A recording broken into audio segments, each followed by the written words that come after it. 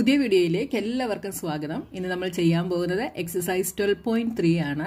അപ്പോൾ ഈ 12.3 കാണുന്നതിന് മുൻപ് ഞാൻ യൂണിറ്ററി മെത്തേഡിന്റെ ഒരു വീഡിയോ ഇട്ടിട്ടുണ്ട്. അത് കണ്ടതിന് ശേഷം മാത്രം നിങ്ങൾ ഈ എക്സസൈസ് കാണുക, എന്നാലേ നിങ്ങൾക്ക് നന്നായിട്ട് മനസ്സിലാവത്തുള്ളൂ കേട്ടോ. അപ്പോൾ നമ്മുടെ ഫസ്റ്റ് ക്വസ്റ്റ്യൻ എന്താണെന്ന് നോക്കാം. If the cost of 7 metre of cloth is ₹294, find the cost of 5 metre of cloth. അപ്പോൾ യൂണിറ്ററി മെത്തേഡ് എന്തായിരുന്നു? നമ്മൾ ആദ്യം ഒരൈറ്റത്തിൻ്റെ കോസ്റ്റ് കണ്ടുപിടിക്കും അല്ലേ. ഇവിടെ നമുക്ക് 7 മീറ്റർ ഓഫ് ക്ലോത്ത് ആണ് തന്നിരിക്കുന്നത്. അപ്പോൾ 5 മീറ്റർ ഓഫ് ക്ലോത്ത് കണ്ടുപിടിക്കണമെങ്കിൽ നമുക്ക് എന്ത് വേണം? 1 മീറ്റർ ഓഫ് ക്ലോത്തിൻ്റെ കോസ്റ്റ് നമുക്ക് വേണം. എന്നാലേ നമുക്ക് 5 മീറ്റർ ഓഫ് ക്ലോത്ത് കണ്ടുപിടിക്കാൻ പറ്റത്തുള്ളൂ. അതിനാണ് നമ്മൾ യൂണിറ്ററി മെത്തേഡ് യൂസ് ചെയ്യുന്നത്. അപ്പോൾ യൂണിറ്ററി മെത്തേഡ് എന്ന് വെച്ചാൽ ആദ്യം നമ്മൾ ഒരൈറ്റത്തിൻ്റെ കോസ്റ്റ് കണ്ടുപിടിക്കുന്നു, എന്നിട്ട് അതുകൊണ്ട് നമ്മൾ അടുത്തതിനെ മൾട്ടിപ്ലൈ ചെയ്യുന്നു. അപ്പോൾ നമുക്ക് അതിൻ്റെ ആൻസർ കിട്ടും. ഇവിടെ നമുക്ക് 7 മീറ്റർ ഓഫ് ക്ലോത്തിൻ്റെ കോസ്റ്റാണ് നമുക്ക് തന്നിരിക്കുന്നത്. അതിൽ നിന്ന് നമ്മൾ 1 മീറ്റർ ഓഫ് ക്ലോത്തിൻ്റെ കോസ്റ്റ് നമ്മൾ കണ്ടുപിടിക്കണം. അപ്പോൾ ആദ്യം നമുക്ക് എന്തെഴുതാം? ആദ്യത്തെ step cost of 7 metre of cloth is equal to എത്രയാണ്? ₹294.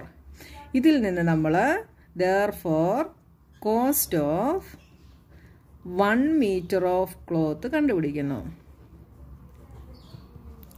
അപ്പം 7 മീറ്റർ ഓഫ് ക്ലോത്തിന് 294 ആണെങ്കിൽ 1 മീറ്റർ ഓഫ് ക്ലോത്തിന് എത്രയായിരിക്കും? 1 മീറ്ററിന്റെ കണ്ടുപിടിക്കണമെങ്കിൽ ഈ 7 കൊണ്ട് നമ്മൾ ഇതിനെ ഡിവൈഡ് ചെയ്താൽ മതി അല്ലേ. 294 ഡിവൈഡഡ് ബൈ 7 എന്ത് വരും? 294 divided by 7, 7 4s are 28, 14, 7 2s are 14 is equal to 42 rupees. അപ്പോൾ 1 മീറ്റർ ക്ലോത്തിന് 42 rupees ആണ്. ഇനി നമുക്ക് എന്ത് കണ്ടുപിടിക്കണം? Find the cost of 5 metre of cloth. therefore cost of 5 metre of cloth is equal to, അപ്പോൾ 1 മീറ്റർ ഓഫ് ക്ലോത്തിൻ്റെ കോസ്റ്റ് നമുക്ക് കിട്ടി. ഇനി നമുക്ക് 5 മീറ്റർ ഓഫ് ക്ലോത്ത് കണ്ടുപിടിക്കണേ എന്ത് ചെയ്താൽ മതി?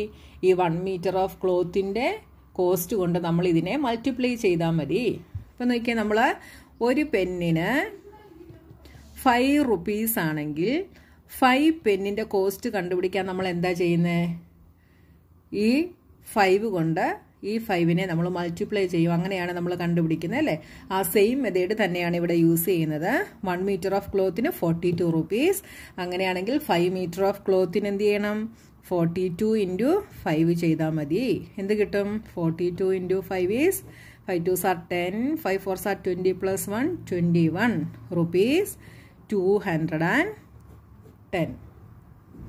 Next, second question. Ekta earns ₹1,500 in 10 days. How much will she earn in 30 days? അപ്പോൾ എക്ത 10 days കൊണ്ട് 1,500 rupees ഏൺ ചെയ്യുന്നുണ്ട് അല്ലേ. അപ്പോൾ 30 days എത്ര rupees ഏൺ ചെയ്യുമെന്നുള്ളത് നമ്മൾ കണ്ടുപിടിക്കണം. അപ്പോൾ നമുക്ക് 10 days ഏൺ ചെയ്തതേ അറിയത്തുള്ളൂ. നമുക്ക് 30 days കണ്ടുപിടിക്കണമെങ്കിൽ എന്ത് വേണം? ഒരു ദിവസം എത്ര ഏൺ ചെയ്തു എന്നുള്ളത് നമ്മൾ കണ്ടുപിടിക്കണം അല്ലേ. എന്നിട്ട് അതുകൊണ്ട് നമുക്ക് 30യെ മൾട്ടിപ്ലൈ ചെയ്ത് കഴിഞ്ഞാൽ 30 days എത്ര ഏൺ ചെയ്തു എന്നുള്ളത് നമുക്ക് കണ്ടുപിടിക്കാൻ സാധിക്കും. അപ്പോൾ ഫസ്റ്റ് സ്റ്റെപ്പ് നമുക്ക് എന്തെഴുതാം? ഏണിംഗ്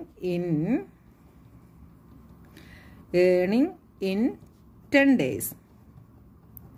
10 days ഏണിങ്സ് എത്രയാണ്? ₹1,500. therefore earning in 1 day. ഒരു ദിവസത്തെ ഏണിംഗ് അപ്പോൾ എന്തായിരിക്കും? ഈ സെയിം ഇത് തന്നെ ഇവിടെ വരുന്നതുകൊണ്ടാണ് ഞാനിവിടെ കോമ ഇട്ടത്. നിങ്ങൾ എഴുതുമ്പോൾ ഫുള്ളായിട്ട് എഴുതിക്കണം കേട്ടോ. അപ്പോൾ 10 days ഇത്രയുമായിരുന്നെങ്കിൽ 1 day എത്രയായിരിക്കും? 1,500നെ നമ്മൾ 10 കൊണ്ട് ഡിവൈഡ് ചെയ്യുന്നു. അപ്പോൾ എന്ത് കിട്ടും? 150 rupees. അപ്പോൾ ഒരു ദിവസത്തെ ഏണിംഗ് നമുക്ക് കിട്ടി. ഇനി നമുക്ക് 30 days കണ്ടുപിടിക്കാൻ ഈസിയാണ് അല്ലേ. therefore earning in 30 days is equal to എന്ത് ചെയ്യണം? ഒരു ദിവസത്തെ ഏണിംഗ് കൊണ്ട് നമ്മൾ 30 daysനെ മൾട്ടിപ്ലൈ ചെയ്യുന്നു. അപ്പോൾ എന്ത് വരും? ഇങ്ങനെ വരുന്ന ഉടനെ നിങ്ങൾ 0 ഇട്ട് മൾട്ടിപ്ലൈ ചെയ്യേണ്ട കേട്ടോ. ഈ 0 അങ്ങ് മാറ്റി നിർത്തിയിട്ട് ബാക്കിയുള്ള ഡിജിറ്റ്സ് കൊണ്ട് നിങ്ങൾ മൾട്ടിപ്ലൈ ചെയ്യണം. 15 × 3 45. എന്നിട്ട് എത്ര സീറോസ് ഉണ്ടോ അത് നമ്മളിവിടെ ഇട്ട് കൊടുക്കണം. ഇവിടെ 2 0 ഉണ്ട്, അത് നമ്മൾ ഇതിൻ്റെ കൂടെ ഇട്ട് കൊടുത്തു. അപ്പോൾ എന്ത് കിട്ടി? ₹4500 ആണ് എക്തയുടെ 30 ഡേയ്സിലെ ഏണിംഗ് എന്ന് പറയുന്നത്. ഇനി നമ്മുടെ third question. If it has rained 276 millimeter in the last 3 days, how many centimeter of rain will fall in 1 full week? 7 days. Assume that the rain continues to fall at the same rate. അപ്പോൾ ഇവിടെ നമുക്ക് last 3 ഡേയ്സിൽ പെയ്ത മഴയുടെ measurement നമുക്ക് തന്നിട്ടുണ്ട്. എത്രയാണ്? 276 millimeter. നമ്മൾ കണ്ടുപിടിക്കേണ്ടത് എന്താണ്? 7 ഡേയ്സിൽ പെയ്ത മഴ എത്രയാണെന്നാണ് നമ്മൾ കണ്ടുപിടിക്കേണ്ടത്.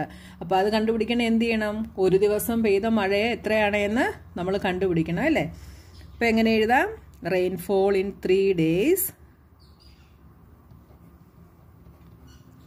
Rainfall in 3 days is equal to എത്രയാണ്? 276 millimeter.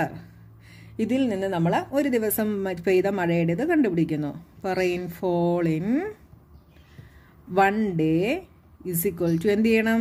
276നെ 3 കൊണ്ട് ഡിവൈഡ് ചെയ്യുന്നു. എന്ത് കിട്ടും? 276 divided by 3. 9 into 3 27. 6 3 2s are 6 is equal to എന്ത് വന്നു? 92 millimeter. അപ്പോൾ ഒരു ദിവസം 92 millimeter റെയിനാണ് കിട്ടിയത്. അങ്ങനെയാണെങ്കിൽ therefore rainfall in 7 days is equal to എത്രയായിരിക്കും? ഇതിനെ 7 കൊണ്ട് മൾട്ടിപ്ലൈ ചെയ്താൽ മതി അല്ലേ? എന്ത് വരും? 92 into 7 is 644. അപ്പോൾ 644 millimeter. നമ്മുടെ ക്വസ്റ്റ്യനിൽ എന്താ പറഞ്ഞിരിക്കുന്നത് നോക്കി? How many centimetre of rain. നമ്മൾ സെന്റിമീറ്ററിലാണ് കണ്ടുപിടിക്കേണ്ടത്. അപ്പം നിങ്ങൾ ക്വസ്റ്റ്യൻ ശരിക്കും വായിച്ചു നോക്കണം. സെന്റിമീറ്ററിലാണ് കണ്ടുപിടിക്കേണ്ടത്. അപ്പോൾ ഇതിനെ സെന്റിമീറ്റർ ആക്കണമെങ്കിൽ എന്ത് ചെയ്യണം? മില്ലിമീറ്ററിനെ സെന്റിമീറ്റർ ആക്കണമെങ്കിൽ എന്ത് ചെയ്യണം? എത്ര മില്ലിമീറ്റർ ആണ് ഒരു centimetre? 10 millimeter is equal to 1 centimeter. അപ്പോൾ ഇവിടെ സ്മോൾ യൂണിറ്റിനെ ബിഗ് ആക്കുവാണ് ചെയ്യുന്നത്. അപ്പോൾ എന്താ ചെയ്യേണ്ടത്? ഡിവിഷൻ ചെയ്യണം. 644/10 ചെയ്യണം. എന്ത് വരും? ഇവിടുന്ന് 1 പ്ലേസസ് ലെഫ്റ്റിലോട്ട് പോയി പോയിന്റ് ഇടും അല്ലേ? അപ്പോൾ 64.4 centimeter of rain will fall in 1 full week. Next question number 4. Cost of 5 kilogram of wheat is ₹30.50. What will be the cost of 8 kilogram of wheat? ഇവിടെ നമുക്ക് 5 kilogram of wheatന്റെ കോസ്റ്റ് ആണ് തന്നിരിക്കുന്നത്. നമ്മൾ 8 kilogramന്റെ കണ്ടുപിടിക്കണം. അപ്പോൾ എന്ത് ചെയ്യണം? ആദ്യം 1 kilogram of wheatന്റെ കോസ്റ്റ് നമ്മൾ കണ്ടുപിടിക്കണം. അപ്പോൾ എങ്ങനെ എഴുതാം? Cost of 5 kilogram of wheat is equal to ₹30.50. Therefore, cost of 1 kilogram of wheat is equal to എന്ത് ചെയ്യണം? 30.50 divided by 5 ചെയ്താൽ മതി അല്ലേ? എന്ത് കിട്ടും? 30.50 divided by 5. 6 5s are 30.10 is equal to 6.10. 1 kilogram of wheatന് 6.10 rupees ആണ്. Therefore നമ്മളോട് 8 kilogram of wheatന്റെ കോസ്റ്റ് ആണ് കണ്ടുപിടിക്കാൻ പറഞ്ഞത്. So cost of 8 kilogram of wheat is equal to എന്ത് വരും?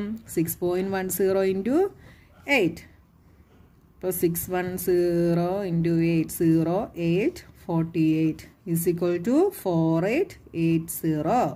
ഇവിടെ ഡെസിമൽ പോയിന്റ് കഴിഞ്ഞ് 2 പ്ലേസസ് ഉണ്ട്. അപ്പോൾ നമ്മളിവിടെ പോയിന്റ് ഇടുന്നു.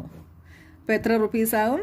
48.80 റുപ്പീസ് ആകും 8 kilogram ഓഫ് വീറ്റിന്. അപ്പോൾ യൂണിറ്ററി മെത്തേഡിൻ്റെ വീഡിയോ കണ്ടിട്ടുള്ളവർക്ക് ഈ ക്വസ്റ്റ്യൻസ് ഒക്കെ ഈസി ആയിരിക്കും കേട്ടോ.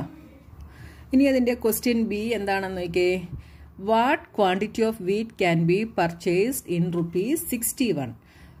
അപ്പോൾ ഇവിടെ നമ്മളോട് പറഞ്ഞിരിക്കുന്നത് 61 റുപ്പീസിന് എത്ര കിലോ വീറ്റ് പർച്ചേസ് ചെയ്യാൻ സാധിക്കുമെന്നുള്ളതാണ് നമ്മളിവിടെ കണ്ടുപിടിക്കേണ്ടത് അല്ലേ? അപ്പോൾ നോക്കി ഇവിടെ 30.50 റുപ്പീസിന് 5 കിലോഗ്രാം ഓഫ് വീറ്റ് പർച്ചേസ് ചെയ്യാൻ സാധിക്കുമെന്ന് ക്വസ്റ്റ്യനിൽ നമ്മളോട് പറഞ്ഞിട്ടുണ്ട്. അപ്പോൾ ഇതിൽ നിന്ന് നമ്മൾ എന്ത് കണ്ടുപിടിക്കണം?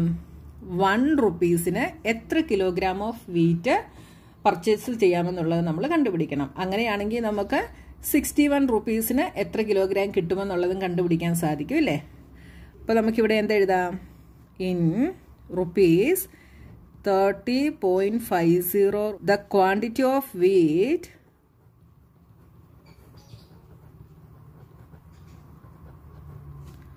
that can be purchased എത്രയാണ്? 5 കിലോഗ്രാം. ഇത് നമുക്ക് ക്വസ്റ്റ്യനിൽ തന്നിട്ടുള്ളതാണ്. അപ്പോൾ 1 റുപ്പീസിന് എത്ര ചെയ്യാമെന്നുള്ളത് നമ്മൾ കണ്ടുപിടിക്കണം. therefore in rupees 1 the quantity of wheat that can be purchased is equal to എന്ത് ചെയ്യണം? ഈ 5 കിലോഗ്രാമിനെ എന്ത് ചെയ്യണം? ഇതുകൊണ്ട് ഡിവൈഡ് ചെയ്യണം. 30.50 കിലോഗ്രാം. മനസ്സിലായല്ലോ? ഇവിടെ നമുക്ക് 30.50 റുപ്പീസിന് 5 കിലോഗ്രാം ഓഫ് വീറ്റ് പർച്ചേസ് ചെയ്യാൻ സാധിക്കും. അങ്ങനെയാണെങ്കിൽ 1 റുപ്പീസിന് എത്ര കിലോഗ്രാം പർച്ചേസ് ചെയ്യാമെന്നുള്ളത് കണ്ടുപിടിക്കണമെങ്കിൽ 5 ഡിവൈഡഡ് ബൈ ഇത് ചെയ്താൽ മതി കേട്ടോ.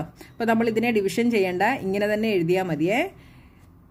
ഇനി നോക്കിയേ, therefore ഇൻ റുപ്പീസ് നമ്മളോട് കണ്ടുപിടിക്കാൻ പറഞ്ഞത് 61 റുപ്പീസിന് എത്ര ക്വാണ്ടിറ്റി ഓഫ് വീറ്റ് പർച്ചേസ് ചെയ്യാൻ സാധിക്കും. In rupees 61 the quantity of wheat. ഈ സെൻറ്റൻസ് തന്നെയാണ് എഴുതുന്നത്, അതുകൊണ്ട് ഞാനിവിടെ ഇങ്ങനത്തെ ഒരു മാർക്ക് കൊടുത്തു കേട്ടോ. നിങ്ങൾ സെൻറ്റൻസ് ഫുൾ എഴുതിക്കോണേ. അപ്പോൾ in rupees 61 the quantity of wheat that can be purchased is equal to എന്ത് ചെയ്യണം?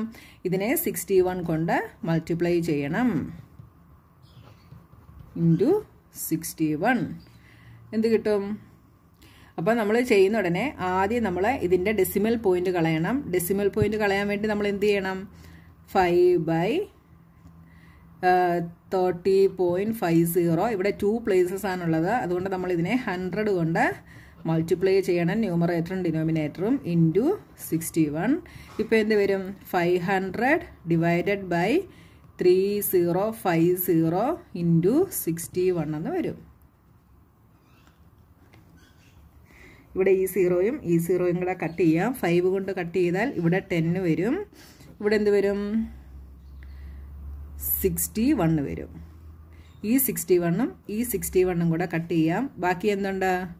ഇവിടെ 10 കിലോഗ്രാം ഓഫ് വീറ്റ് നമുക്ക് പർച്ചേസ് ചെയ്യാനായിട്ട് സാധിക്കും. അപ്പോൾ കട്ട് ചെയ്യുമ്പോൾ നിങ്ങൾക്കിങ്ങനെ എളുപ്പത്തിൽ ചെയ്യാൻ അറിയത്തില്ലെങ്കിൽ നിങ്ങൾ ഡിവിഷൻ ചെയ്ത് നോക്കണം കേട്ടോ. 50 ഡിവൈഡഡ് ബൈ 5 ചെയ്താൽ 10 കിട്ടും.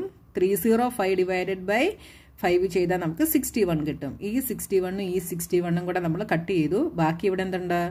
10. നമുക്ക് 10 കിലോഗ്രാം എന്ന് കിട്ടി. അപ്പോൾ നമ്മുടെ 4 ക്വസ്റ്റ്യൻസ് കഴിഞ്ഞു. ബാക്കി ക്വസ്റ്റ്യൻസുമായി നമുക്ക് നെക്സ്റ്റ് വീഡിയോയിൽ കാണാം.